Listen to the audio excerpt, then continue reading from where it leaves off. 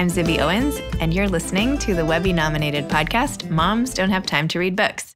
I am very, very excited to be interviewing Stephen A. Schwarzman today, who is the chairman, CEO, and co-founder of Blackstone, one of the world's leading investment firms, and the author of What It Takes, Lessons in the Pursuit of Excellence. He is an active philanthropist with a focus on education, culture, and the arts. He's the founder of the Schwarzman Scholars program in China. He currently lives in New York, and he's my dad. So welcome, Dad. Thanks for coming on Moms Don't Have Time to Read Books. Well, it's great to be here. Can you please tell listeners what It Takes is about and what inspired you to write this book? Well, what It Takes is about what I've learned and would like to pass on to younger people, people working in organizations, people who start organizations, and people who run organizations so that they can do a better job, so they can be more successful, so that they can have fuller lives, and so the world can be a better place.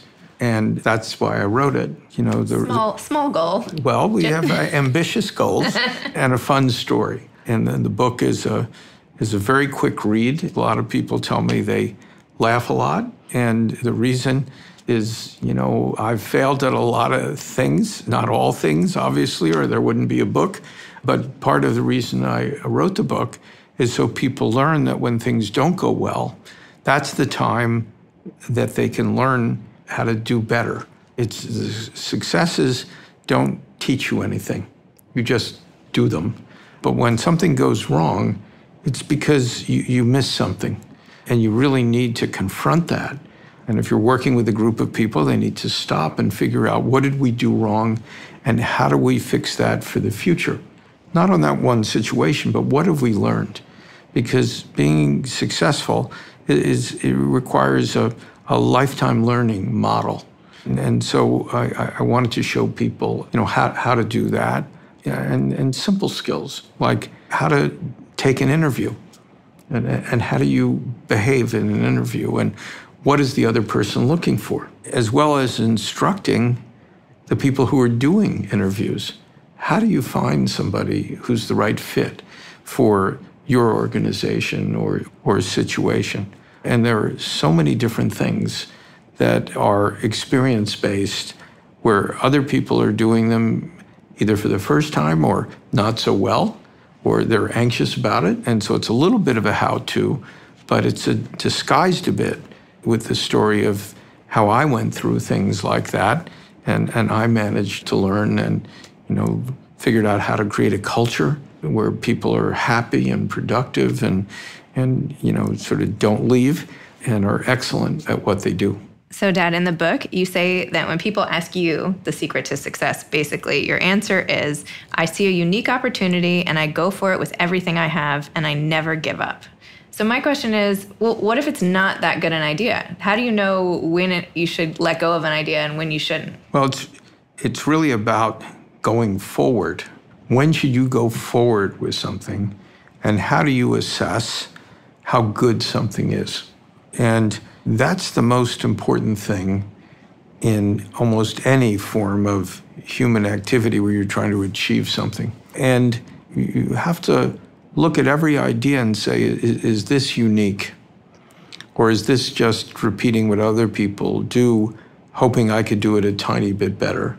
The world doesn't much care about doing something everybody else does a tiny bit better because they're already being served by someone else. And so you have to look at something that's a bit paradigm shifting. But if you're too early, no one will adopt it. If you're too late, other people have done it, so you're offering nothing unique. And so you have to be very objective about what you attempt to do. And you have to not do things just because they'll be successful. The question is, how successful will they be? Because if you pick one, that's what you're doing. And you'll miss the other ones because you're enmeshed in what you picked. So in my experience, the most important thing, I call them worthy fantasies. They're worthy of your time. They're worthy of the effort to create them. And a lot of this is produced before you do anything. Actually doing things isn't as hard if you have a great vision of something you're trying to do.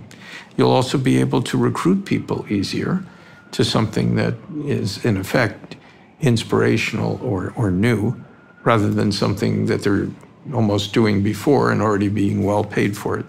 So there's no, rigid way of knowing whether you'll be right or wrong. And if you're failing, you have to adapt. You have to change your execution, but you always have to monitor whether the vision is right. If you realize that you've made a mistake on the vision, you're done. You won't achieve stuff by trying harder. But if the vision is good, I have a friend in China who started a company called Alibaba, which is one of the biggest in the world. And he said he almost went bankrupt twice. He had a vision, but he didn't really know how to get there and was inexperienced. He was an English teacher. And, that's where you never give up, because the vision was exactly right, but the execution was flawed. You don't keep doing the same thing and knocking your head against a wall if you are not ever going to make that sale. You find a different way. You adapt.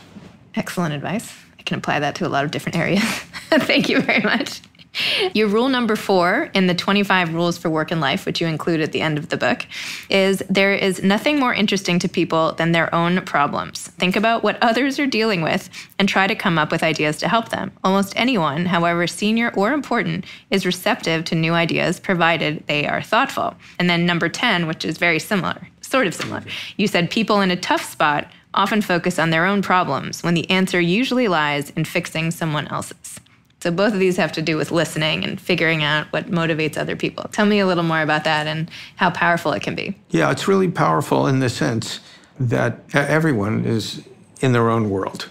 And I remember when I was sort of in my 40s, I was at the White House for something, and the president then was George H.W. Bush, and, I had met him once or twice, and I spent 10 minutes talking to him, which is a lot when somebody's a president and you're in your 40s and you have no connection with what they're really doing for their job, because there was something going on in the world I had thought a lot about that I knew was one of the top things on his mind.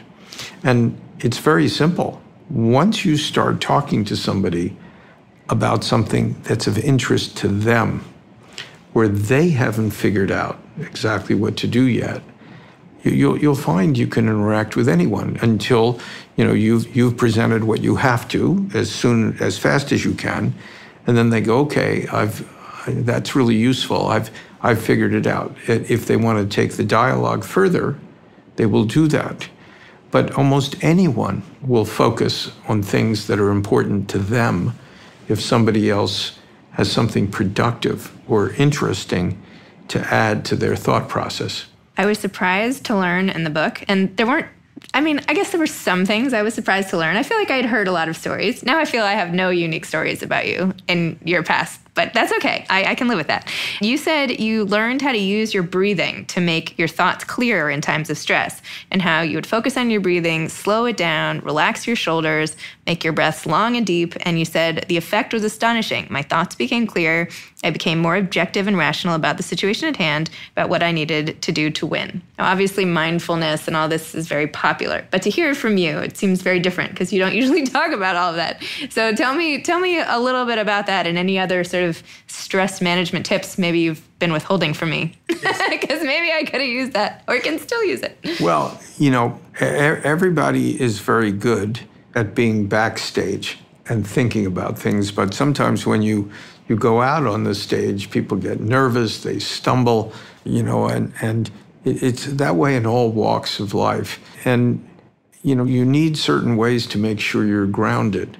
And I learned that I could figure out all kinds of stuff, but in the heat of battle, if you were, with people, sort of unhappy or they have nasty faces or they raise their voices, you just as a person recoil from that and you realize you're being attacked.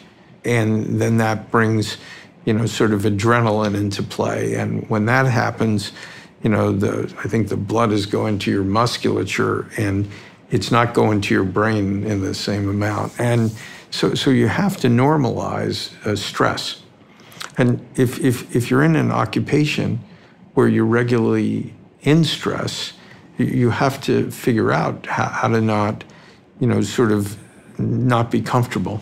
And so, I've developed little tips. I always try and think through, actually it happens to me when I'm sleeping, but, different scenarios of what's going to happen so that you accommodate to the future that hasn't happened. But usually there are only a few different alternatives. And then when you get involved with things, you have to make sure you're always calm. And you can let other people get excited, but it's going to be one of those scenarios probably. And your job is always to keep perspective, to listen to what's going on, and then say things to change where that dialogue is going. And there's a time to interrupt somebody. There's a time to just let them play it out. And if you're enmeshed in the whole thing, you're not going to get your timing right. So I've learned to observe what's going on. And sometimes it's a situation where people are tentative and you need to be in control of that situation. You need to take control. If there's a really aggressive person and you try and do that, then you'll be in conflict with them and then you have to retreat and let them put their wares on the table, whether they're sensible or not, and then you play it differently. So all of these dynamic situations are actually fun because you never know exactly the way they're going to evolve, and that's what makes it interesting. And you want to make sure you're progressing whatever dialogue you have and keeping it on track. And by watching and inserting yourself when it's productive, but withdrawing when things are going fine, that's the way you do it. This now clarifies to me why no matter what shocking news I may have told you at any point in my life, your response is always, really? And you just nod and wait. So it all makes sense now. Speaking of sleep, I think I heard at HBS or in some study or something that the one thing that differentiates really successful people from other people when they've factored everything else out is their need for sleep, and that people who need less sleep are more productive and successful in life. And in the book it says, and as of course I know, you don't need that much sleep. You get about 5 hours a night. What do you think about that theory? I think that theory makes arithmetic sense, because if you're just as good as somebody else, but you're awake for 3 hours longer, you have a competitive advantage.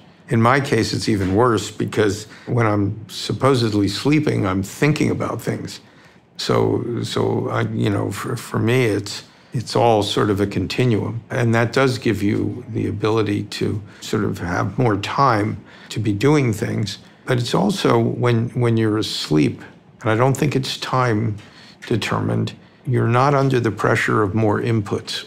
So your brain can process things and sort them out in a way that when you are awake, there's so much stimuli coming in that it's hard to take it in and reflect on exactly where you should be going strategically on something. So this doesn't mean that people who want to be more successful should set their alarms earlier? No, because everybody's got their own circadian rhythms. And, I'm just kidding. And you have to play the way your body tells you can do it. And what about coming up with ideas? Because you're always thinking, you're always coming up with something new. It sounds like a lot when you're sleeping. How do you get these ideas to just percolate? Does it just happen to some people and not other people? Is there things you do to help it? Well, I have certain weaknesses that, I remember reading Proust and thinking, how could I be productive in a cork-lined room with no stimuli? And I realized I don't know how to think great thoughts. I need things to happen. I need input. I need information. And so in my business, which is called Blackstone, I set it up so I could get the maximum number of feeds, the maximum amount of information. Because once you have enormous amounts of information flowing all the time, it's easy to think about new things. It's easy to see the relationships. It's not a challenge. If I were just left on my own in a desert island, I can assure you I would come up with nothing. And I'm not even mechanical, so I probably couldn't even get a coconut. So that's really how it works. So on your 60th birthday, you reflected on parenting, which was a passage of particular interest to me.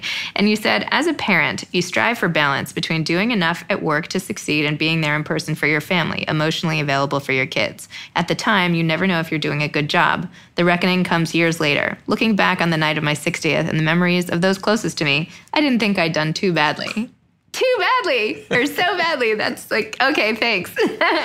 But seriously, you have always made a point of, whenever I call, taking my calls and showing me as a daughter that I'm a priority. And now I have 4 of my own kids, and everybody's lost in their busy lives in some way or another. What are your strategies or tips, or what have you learned? What do you wish, is there anything you wish you'd done differently? What advice would you have for people who are in your spot now? Well, I think it's, first of all, it's very important to let your children know that you love them, and that's unqualified love. And that's a good foundation. Not all parents do that. Secondly, you want to spend enough time with your children so they get to know you, they get to understand, sort of your values, and you're around to give them advice and help them. When I made those comments at my 60th birthday, the issue is, were you around enough? Did you help enough? And as the parent, you never know what's going on with your child and what they're taking in, and whether you should be available more, or you should have said something different, or you should have handled a situation differently. All parents, we're like parents in effect for the first time, and we do the best we can. And so I've had 2 excellent outcomes. That was good. But you always worry, am I doing the right thing time-wise? So, I went out of my way to go to some of the sports things where it probably didn't matter, but I just wanted to be there to support my children because I love them. And I wanted them to understand, even if I was on the phone trying to do some kind of transaction, which was my job, I was there. And I saw what they were doing, and I was supporting them. Now, would I have been a better parent if I wasn't on the phone and, was just looking like the other parents and cheering every time? I would cheer when they did something well. I mean, that was, that wasn't the issue. So you never know as a parent. Well, I think you did a nice job. I feel very lucky. You told a story, to go back to your training a little bit, you told a story about your freshman year English teacher. And I want to hear a little bit more about the writing of this book. Because when you got to Yale, your English teacher gave you like a 68 or something on a paper. And when you went to talk to him, he was going to get upset with you. And you said, no, I had nothing to say, and I said it badly. And he taught you how to write. What do you think your English teacher would say about this book? What grade do you think he would give you? Well, I think he'd definitely give me an A to A+. Oh, good. Because this has the advantage of not just being me, but it's all these different people who've been involved. And, having an editor, who's really extremely gifted, can have a sentence that you think is really good, and by the time they move one word around and change the phrasing slightly, all of a sudden it sings. And so writing isn't as isolated a sport. It's more of a team sport than I thought. And so, it's difficult to write, but that professor saved me. I wouldn't have made it, past my first year in college. Got a 68 on the first English paper, 66 on the second. This is a bad starting point and the wrong trend, right? And he saved me, and I ended up on Dean's List by the end of the first year. So I wasn't stupid, but this wasn't a game I was used to playing at a level of a great university.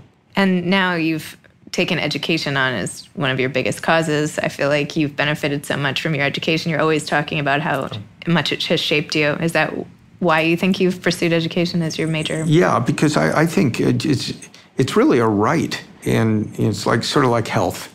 And if you don't have a good education, particularly in a information-based society as we're moving into it, your ability to be successful, unless you happen to have a great odd skill of being an athlete or an entertainer or something of that type, it's going to be harder and harder.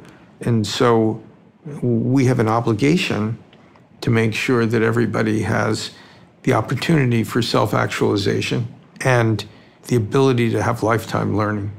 To the extent we don't provide it as a country, we will not be competitive.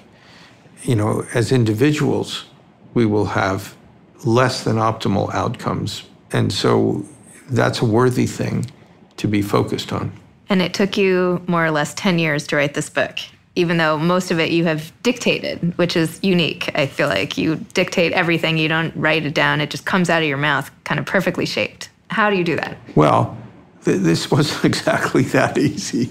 But, I did sort of, one of my friends, Hank Paulson, told me I should keep notes because I'd forget things. As it works out, I don't forget much. I'm lucky like that.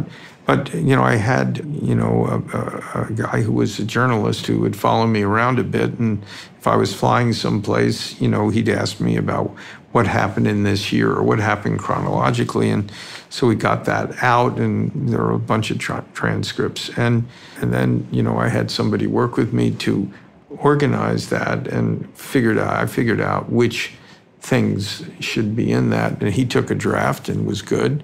But writing is a peculiar thing. Unless you do the thing yourself, it won't be your voice. It'll be somebody else's voice, could be good, but it doesn't have that authentic aspect where somebody says, yeah, that is you, that's what you think. And so, I had to go over this, and it wasn't quite so easy, to sort of turn this into my voice. And I find writing, and you've always been really good at it, I find writing incredibly painful. I like talking, I like doing videos, but writing is hard because every word has to be right. Every phrase has to be right, saying what you really think. Because if your objective is to expose it to really smart people, and you're not telling them sort of what to think because you got the wrong words, then they're not either going to like it or you won't be able to communicate. And so this was really tough. I mean, the writing part was over 3 years, and I can't tell you how many times I had to read this book, What It Takes. Even picking the name was months, and every aspect of this was painful. The reason I'm excited now, you can hear it in my voice, is I'm done. And everyone I've exposed it to thinks it's terrific. It's inspirational, it's an easy read, it's funny, and you don't have to be a business person to like this. So I'm totally pleased with that outcome. You should be. That's awesome. So I have to say I'm pleased because I've watched a lot of interviews you've done, and almost every time when someone asks you a question, you say, well, the real question is da-da-da-da, and you ask another question. So I'm relieved that you haven't turned around any of my questions to ask you what the real question is. So my last question, if I can get away with one more, is what advice you would have to aspiring authors out there, but also to someone who's trying to make a mark on the world in the way that you have? Well, for aspiring authors, the process is so long and painful. It doesn't have to be that bad. That you really have to have something to say. Why are you spending so much of your life doing this? And what do you want to communicate to somebody else? And you really ought to know that before you start. And then it's just a question of figuring out the route to do it. As to people trying, more starting out or restarting their lives on some level, in terms of advice, be careful about what you're spending your time on. And know who you are, and know what you're good at, and pick something that fits you. Not something that somebody says, you should be working at this company because it's a good company. I've found that unless you're abnormally gifted and can do everything, which is sort of very few people, that individuals have things that they're much better at. and it's what they love doing. And when somebody says, well, that's interesting but irrelevant, you should be doing something else, you have to get back to where you have a passion. You have to be back to where you have a gift, because everyone isn't the same. Time goes really fast when you're doing something you love. Time is really endless when you're doing something you don't. And so you have to just find that match between your gifts, and everybody has something that they're good at, that they love. You have to identify that and find a path to integrate that with the opportunities in the society. Excellent. Well, thanks, Dad. Thanks for coming on Moms Don't Have Time to Read Books. Thanks for writing this amazing book, and thanks for being my dad. I love you, Zib. Oh, I love you too.